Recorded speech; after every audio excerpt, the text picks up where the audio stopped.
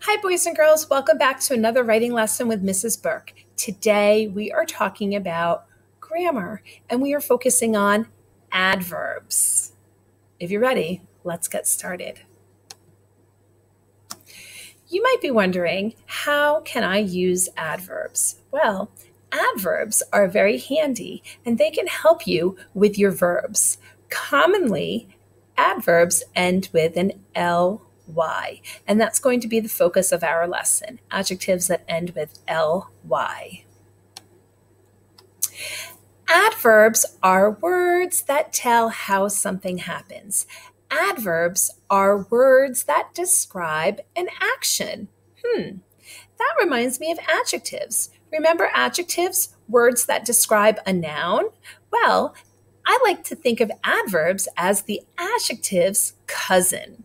So adverbs are the cousins of adjectives, and adverbs tell how things happen. Now, again, earlier I said that adverbs commonly end with ly, and those are the types of adverbs we're focusing on in this lesson. Adverbs that end with ly.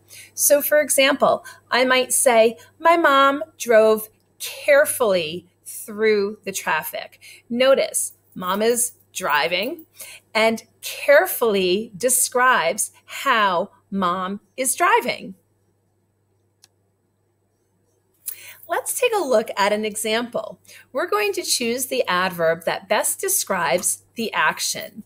So let's check it out. Look at these kids here. They're jump roping. Let's look at some of these adverbs. Joyfully, cruelly, and colorfully. How would you describe these kids jump roping? Are they jump roping joyfully with a lot of happiness? Are they jump roping cruelly with some bad things? Or colorfully with a lot of color? How are they jump roping? Did you guess joyfully? That's what I said. They are jump roping joyfully. Notice the big smiles on their faces as they jump rope. And the little girl who's jumping rope looks like she might even be laughing, right? So they are joyfully jump roping.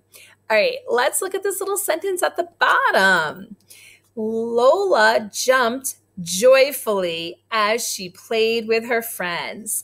Joyfully describes how Lola jumped. So again, adverbs are words that describe an action, and adverbs can be easily identified with the ly ending because oftentimes adverbs end with an ly to describe how something is happening. All right, boys and girls, it's your turn. You're going to try this out on Seesaw. As always, do your best work.